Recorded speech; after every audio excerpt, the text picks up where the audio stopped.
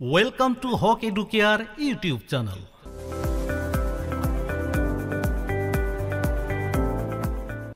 আজিৰ ভিডিঅ'ত সলভ কৰিম Mathematics Class 6 Lesson 13 Ratio and Proportions অনুপাত আৰু সমানুপাতৰ পেজ নাম্বাৰ 252 অৰ্থাৎ 252 নং পৃষ্ঠাৰ এক্সাৰসাইজৰ কোৱেশ্চন নাম্বাৰ 2 তো এয়া পেজ নাম্বাৰ 252 এইটো পেজত গোটেইকেইটা এক্সাৰসাইজৰ অংকবোৰ আমাৰ ইয়াতে আছে সলভ কৰিবলগীয়া তাৰে কোৱেশ্চন নাম্বাৰ 1 আমি ইতিমধ্যে সলভ কৰিছো আগৰ ভিডিঅ'ত আজিৰ ভিডিঅ'ত আমি সলভ কৰিম কোৱেশ্চন নাম্বাৰ 2 তো কোৱেশ্চন নাম্বাৰ 2 কি কৈছে are the following terms in proportion তো কোৱেশ্চন নাম্বাৰ 2 সলভ কৰাৰ আগতে আমি যাব লাগিব এইটো সলভ কৰিবলৈ আমি বেলেগ এটা পেজত যাব লাগিব তো তালৈ যোৱাৰ আগতে সৰু এটা অনুৰোধ প্লিজ ভিডিঅ'টোত এটা লাইক কৰি দিয়ক লগতে পৰৱৰ্তী ভিডিঅ'সমূহ নিয়মীয়াকৈ পাবলৈ যদি আপুনি এতিয়াও চেনেলটো সাবস্ক্ৰাইব কৰা নাই প্লিজ সাবস্ক্ৰাইব কৰি আমাৰ লগত থাকক তো আহক সলভ কৰিছো কোৱেশ্চন নাম্বাৰ 2 তো এয়া কোৱেশ্চন নাম্বাৰ 2 কোৱেশ্চন নাম্বাৰ 2 কি কৈছে are the following terms in proportion ইয়াতে যিবোৰ টাৰ্মছ আছে a b c d চাৰিটা অংক আছে ইয়াতে তাৰে প্ৰতিটো নাম্বাৰত চাৰিটা কৈ টাৰ্মছ আছে এই টাৰ্মছবোৰ proportionত আছে সমানুপাতত আছে নে নাই হেতু আমাক চাব দিছে বা ক'ব দিছে ঠিক আছে তাৰ বাবে আমি পৰীক্ষা কৰিব লাগিব বা আমি চাব লাগিব এইবোৰ সমানুপাতত আছে নে নাই proportionত আছে নে নাই তো তাৰ বাবে আমি সলভ কৰিম প্ৰথমতে লিখি লৈছো সলিউশন A number কি আছে সংখ্যা কেইটা লিখি লৈছো টার্মস কেইটা 1, 3, 5, 7 নরমালি এটা রেশিওত দুটা টার্মস লাগে তো ইয়াতে আছে চাৰিটা টাৰ্মস ইয়াৰ অৰ্থ ইয়াতে দুটা ৰেশিও আছে ঠিক আছে তাৰে আমি ফাৰ্স্ট আৰু সেকেন্ড টাৰ্ম লৈ এটা ৰেশিও হয় সেই ৰেশিওটো আমি লিখি লম 1:3 আৰু প্ৰপোৰ্শনৰ কথা যেতিয়া আহে সমানুপাতৰ এইটো সিম্বল থাকে দুটা ৰেশিও সিম্বল দিব লাগে একেলগে এইটো প্ৰপোৰ্শনাল সিম্বল হৈ যায় একচুয়ালি প্ৰপোৰ্শনালৰ এটা মিনিং আমি কিছু পৰিমাণে more or less ইকুৱেল বুলিও ক'ব পাৰো বা কেতিয়াবা আমি ইয়াৰ ঠাইত ইকুৱেল লিখিব পাৰো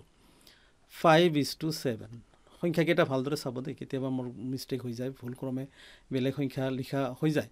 তো ইয়াক আমি ৰেশিও হিচাপত লিখিলো টাৰ্মস কেইটা এতিয়া ৰেশিওটোক আমি ফ্ৰ্যাকশনত কনভাৰ্ট কৰি দিম তো ৰেশিও আৰু ফ্ৰ্যাকশন আৰু ডিভিজন একে অলমোস্ট লেফট সাইডত তো যেটো এন্টাৰসিডেন্ট থাকে ওপৰত থাকিব আৰু ৰাইট সাইডত যেটো থাকে এইটো কনসিকুৱেন্ট তলত থাকিব তো ইয়াতে আমি এটা কাম কৰিব পাৰো ইয়াক আমি দুটা পদ্ধতিৰে সলভ কৰিব পাৰো তাৰে প্ৰথম পদ্ধতি হল এইটো যেটো আপোনালোকৰ কিতাপত দিয়া আছে যি প্ৰসেছত সেই প্ৰসেছটো হল এইটো কৰাৰ পিছত আৰু এটা প্ৰসেছ আছে নৰমালি কিছুমান সিবিএসই বা এনসিআৰটি কিতাপবোৰত এনেকুৱা ধৰণে সলভ কৰা হয় বা এক্সাম্পলছত দিয়া আছে ঠিক আছে তো আমি দুই ধৰণে সলভ কৰিব পাৰো আমি এটাকে দুটাতে শিকিলম যেটোত সুবিধা হয় সেই মতে আমি ইয়াক সলভ কৰিম ঠিক আছে তো প্ৰথমতে হল 1/3 তো 1/3 ক আমি যেতিয়া ফ্ৰ্যাকশন বনালো এতিয়া চাব লাগিব ইয়াক কটাকটি কৰি কিবা সৰু কৰা যায় নেকি যেহেতুকে 1 আৰু 3 আছে ইয়াতকৈ আৰু সৰু কৰা না যায় গতিকে ইয়াৰ ভ্যালু এইটোৱে থাকিব ঠিক আছে আমি ভ্যালু উলিয়াব লাগে এতিয়া হক আমাৰ নেক্সট যেটো প্ৰপোৰ্শন ৰেশিও আছে সেই ৰেশিওটো আমি ফ্ৰ্যাকশনত ফৰ্মত লিখিম 5/7 ইয়াক কিবা দি কটাকটি কৰা যায় নেকি যদি যায় তেনেহলে কটাকটি কৰি আমি লঘিষ্ঠ আকাৰলৈ নিব লাগে বা স্মলেষ্ট ফৰ্মত লব লাগে আৰু যদি না যায় তেনেহলে এইটোৱে থাকিব 5 আৰু 7 দুটা কোনো সংখ্যা দিয়ে আমি ক্যান্সেল কৰিব নোৱাৰো বা কটাকটি কৰিব নোৱাৰো বা ডিভাইড কৰিব নোৱাৰো গতিকে আমাৰ এইটোৱে উত্তৰ থাকিব 5/7 তো দুটাই যেহেতুকে আমাৰ লোয়েষ্ট ফৰ্মত আছে আৰু কটাকটি কৰা না যায় এতিয়া আমি চাব লাগিব যে যি দুটা এনসাৰ পালো আমি কটাকটি কৰাৰ পিছত সেই দুটা ইকুৱেল হৈছে নেকি ফ্ৰ্যাকশন দুটা 1/3 পালো ইকুৱেল দিম 5/7 যেতিয়া দুটা ইকুৱেল থাকিব তেতিয়া আমি ক'ব পাৰো দে আৰ ইন প্ৰপোৰ্শন অৰ্থাৎ হিহতে সমানুপাতত আছে বা প্ৰপোৰ্শনত আছে তো এই ক্ষেত্ৰত দেখা যায় আমি পালো 1/3 আৰু 5/7 এই দুটা ইকুৱেল নাই মানে আমি ইয়াতে কাটি দিব লাগিব ইয়াৰ মিনিংটো হৈছে not equal to অৰ্থাৎ 1/3 is not equal to 5/7 তো আমি এই ক্ষেত্ৰত লিখিব পাৰো therefore they are not in proportion ইহতে proportionত নাই বা সমানুপাতত নাই এ আনসার তো এইটো আমি কৰিলো যেটো নৰমাল মেথড কিতাপত দিয়া আছে সেই মেথড মতে কৰিলো যে আমি যি দুটা ৰেচিঅ' পাম সেই ৰেচিঅ' দুটাৰ যিটো ভেলু লয়েষ্ট ভেলু যদি ইকুৱেল হয় বা সমান সমান হয় তেতিয়াহ'লে ইহঁতক এই চাৰিটা টাৰ্মছ প্ৰপৰ্শ্যনত থকা বুলি আমি ক'ব পাৰিম যিহেতুকে আমি ইকুৱেল ৰেচিঅ' দুটা ইকুৱেল পোৱা নাই এটা পালোঁ 1/3 আনটো পালোঁ 5/7 দুটা যিহেতুকে ইকুৱেল নহয় গতিকে আমি লিখিব লাগিব দে আৰ নট ইন প্ৰপৰ্শ্যন নিশ্চয় বুজি পাইছে প্ৰপৰ্শ্যনটো কেনেকৈ উলিয়ায় তো এতিয়া আৰু এটা যে মেথড আছে সেই মেথডত মই ইয়াক ছল্ভ কৰিছোঁ যিকোনো এটা কৰিব দে দুটা কৰাৰ দৰকাৰ নাই 1, 3, 5, কি আছে 7 তো প্ৰথম দুটা লাইন আমাৰ সিমিলাৰ আছে আমি 1 কি লিখিম 3 লিখিম এইটো প্ৰপৰ্শ্যনৰ চিম্বল দি পেলাই 5 কি লিখিম 7 লিখিম তো এতিয়া আমি কি কৰিব লাগে যে ইয়াক আমি ইয়াৰ ফ্ৰেকশ্যন ভেলুটো লিখিম 1/3 হ'ব 1:3 অৰ্থাৎ 1/3 এই প্ৰপৰ্শ্যনৰ ঠাইত এতিয়া আমি ইকুৱেল চিম্বল এটা দিব লাগিব তাৰপিছত ওপৰত আছে এই লেফ্ট সাইডটো ওপৰত যাব 5 আৰু 7 আছে ৰাইট সাইডত ই তলত আহিব এতিয়া এটা ক্ৰছ মাল্টিপ্লিকেশ্যন বলা এটা মেথড আছে ঠিক আছে তো ক্ৰছ মাল্টিপ্লাইটো কেনেকৈ কৰা হয় এই 1 আৰু 7 অৰ্থাৎ লেফ্ট হ্যান্ড সাইডৰ ওপৰটো ৰাইট হ্যান্ড সাইডৰ তলৰটোৰ লগত মাল্টিপ্লাই 1 * 7 ইকুৱেল দিব লাগিব আকৌ এই তলৰটো আৰু ইয়াৰ ওপৰটো ঠিক আছে first left hand সাইডৰ তলৰটো into right hand সাইডৰ ওপৰটো multiply সংখ্যাবোৰ ভালদৰে চাব দেই ক'ৰবাত খেলি মেলি হ'ল নেকি হোৱা নাই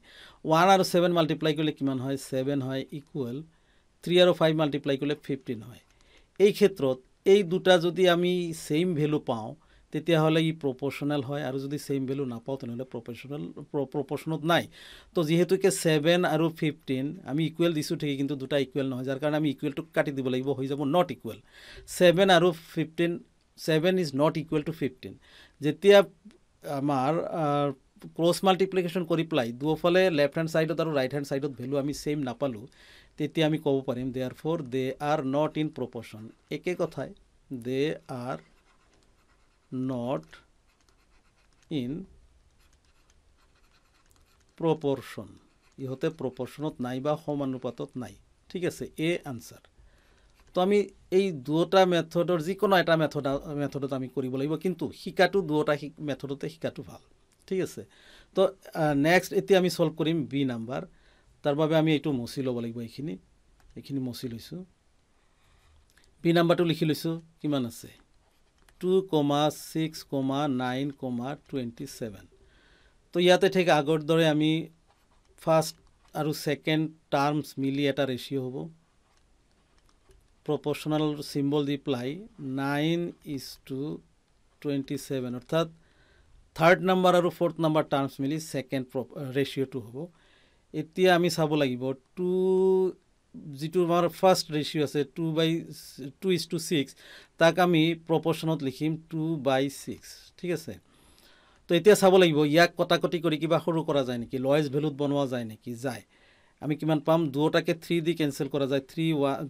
2 দি কেনসেল কৰা যায় 2 1 2 2 দি 6 কেনসেল কৰিলে 3 হয় তো আমি যেটো ভ্যালু পালো কিমান পালো 1/3 পালো এতিয়া নেক্সট যেটো আমাৰ ৰেচিঅ' আছে হেতু কি আছে 9:27 অৰ্থাৎ ইয়াক আমি এন্ড বুলি দিব পাৰো ইয়াতে এন্ড 9/27 দুটাকে কিবা দি কেনসেল কৰা যায় নেকি যায় ইয়াতে কিমান দি যায় 9 এ দি দুটাকে আমি কেনসেল কৰিব পাৰো 9 এ দি 9 ক কেনসেল কৰিলে 1 9 এ দি 27 কেনসেল কৰিলে আমি কিমান পাও 3 পাও ইকুৱেল কিমান পালো আমি 1/3 তো এতিয়া ইয়াতে আমি এটা বস্তু পালো যে যেটো ফার্স্ট রেশিও আছে তার যেটো লয়েস্ট ভ্যালু আমি কিমান পালো লয়েস্ট ইকুইভ্যালেন্ট ভ্যালুটো আমি 3 পালো আৰু সেকেন্ডৰ যেটো আমাৰ ৰেশিও আছে হেইটোৰ ভ্যালু আমি কিমান পালো লয়েস্ট ফৰ্মত 1/3 আৰু দুটা সিমিলাৰ হৈছে সেম হৈছে ইকুৱেল হৈছে এই ক্ষেত্ৰত আমি কি ক'ব পাৰো দেয়াৰফৰ দে আৰ ইন প্ৰপৰ্শ্যন ইহতে প্ৰপৰ্শ্যনত আছে আমাক যেহেতুকে কোৱেশ্চনত খুদিছে কোৱেশ্চনটো এবাৰ চাই লও কি কৈছে আৰ দা ফলোইং টাৰ্মস ইন প্ৰপৰ্শ্যন যেতিয়া দুটা টাৰ্মসৰ চাৰিটা টাৰ্মসৰে আমি দুটা ৰেশিও বনাই সেই ৰেশিও দুটাৰ ভ্যালু সেম পাম তেতিয়া আমি ক'ব পাৰিম দে আৰ ইন প্ৰপৰ্শ্যন তো ইয়াতে 1/3 আৰু 1/3 সেম তো আমি লিখিব পাৰিম দে আৰ ইন প্ৰপৰ্শ্যন প্ৰপৰশ্যন তো এইটো আমি ফাৰ্ষ্ট মেথডত কৰিলোঁ এইটো মেথড আপোনালোকৰ কিতাপত দিয়া আছে কাৰণে এইটো মেথডত কৰি আছোঁ আৰু এটা মেথড যেহেতুকে আছে সেইটোতো শিকি লোৱাটো ভাল বি নাম্বাৰটো আকৌ এবাৰ কৰিম সেই মেথডত আপোনালোকৰ যিটো সুবিধা হয় সেই মেথডতে সলভ কৰিব দুটা মেথডতে কৰাৰ প্ৰয়োজন নাই এটা মেথডতে কৰিব লাগিব ঠিক আছে তো বি নাম্বাৰ আকৌ এবাৰ লিখি লৈছোঁ 2,6,9,27 তো এই ক্ষেত্ৰত ঠিক আগৰ দৰে 2:6 আমি লিখিব লাগিব প্ৰপৰশ্যনাল চিম্বল দি পেলাই 9:27 তো আমি দুটা ফ্ৰেকশ্যন ভ্যালু বনাই লম 2:7ক আমি 2/7 প্ৰপৰশ্যনৰ ক্ষেত্ৰত আমি ইকুৱেল চিম্বল দিম 9:27ক আমি 9/27 হিচাপত লিখিম তো এতিয়া আমি ক্ৰছ মাল্টিপ্লাই কৰিব লাগিব ক্ৰছ মাল্টিপ্লাই হল ইয়াৰে ওপৰতো 2 ইনটু ইয়াতে কিবা গণ্ডগোল অলপ হৈছে যেন পাই আছো ইয়াতে ভুল হৈছে মোৰ এইটো কিন্তু 2/7 নহয় এইটো 2:6 দেই 2:6 অৰ্থাৎ আমি 6 লিখিব লাগিব তো আমি ইয়াতে লিখিম 2 ইনটু 27 এইবোৰ সৰু সৰু বস্তু আপোনালোকে ধ্যান দিব দেই কেতিয়াবা মিষ্টেক হৈ যাব পাৰে 6 আৰু কিমান থাকিল ইফালে 6 ইনটু 9 আমি মাল্টিপ্লাইটো কৰি লওঁ পূৰণটো কৰি লওঁ 2 আৰু 7 যেতিয়া মাল্টিপ্লাই 2 7 = 14 4 কেৰি থাকিল 1 2 2 = 4 আৰু 1 5 54 ৰাইট সাইডত কিমান 6 9 = 54 তো লেফট হ্যান্ড সাইড আৰু ৰাইট হ্যান্ড সাইড ভ্যালু আমি কি পালো ইকুৱেল পালো গতিকে আমি লিখিব পাৰো ইতিমধ্যে আমি পাইছো answer De are in proportion De are in proportion এই आंसर তো দুটা মেথডতে আমি ইয়াক সলভ কৰি দেখালো দুটাতে আমি প্ৰপোৰ্শনত আছে বুলি পালো এতিয়া সলভ কৰিম আমি সি নাম্বাৰ তাৰ বাবে এইটো মচি লব লাগিব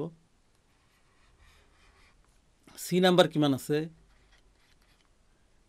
8,6,18,16 তো আমি আগৰ দৰে ইয়াক সলভ কৰিম প্ৰথমতে 8 কি লিখিম 6 proportion to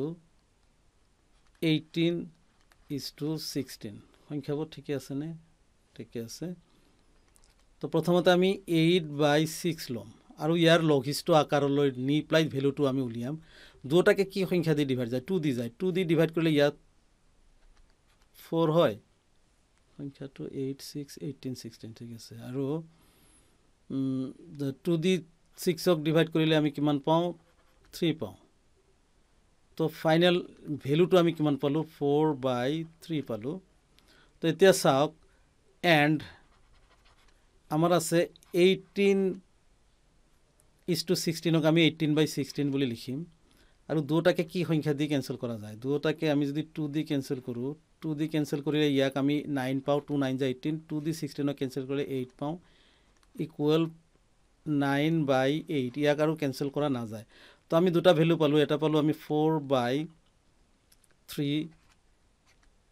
ইকুৱেল পালো 9/8 প্ৰথম ইকুৱেশনৰ প্ৰথম ৰেশিওৰ ভ্যালু পালো 4/3 ইকুৱেল দিম সেকেন্ড ৰেশিওৰ ভ্যালু 9/8 পালো তো আমি লিখিলো দুটা ইকুৱেল দিয়াৰ পিছত এতিয়া সাম ভ্যালু দুটা সেম আছে নেকি একে নাই সেম নাই কাৰণে ইয়াক কাটি দিব লাগিব তেতিয়া ইয়াক কি বুলি কব 4/3 not equal 9/8 যেতিয়া লেফট হ্যান্ড সাইড আৰু ৰাইট হ্যান্ড সাইড ইকুৱেল নহব তেতিয়া আমি লিখিব লাগিব therefore they are not in proportion ইহতে proportionত বা সমানুপাতত নাই এ आंसर তো এইটো সেকেন্ড মেথডতো আমি সলভ কৰো সি নাম্বাৰ কিমান আছে 8,6,18,16 ঠিক আগৰ দৰে আমি 8:6 proportion to 18:16 লিখিম 8/6 proportional ঠাইত ইকুৱেল চিম্বল দি প্লাই 18/16 এতিয়া আমি কৰিব লাগিব ক্ৰছ মাল্টিপ্লাই এই দুটা 8 into 16 মাল্টিপ্লাই ইকুৱেল এই দুটা মাল্টিপ্লাই 6 into 18 তো আমি মাল্টিপ্লাই কৰি চাও দুফালে 8 6 = 48 আৰু 8 কেৰি থাকিল 4 8 1 = 8 আৰু 4 12 128 equal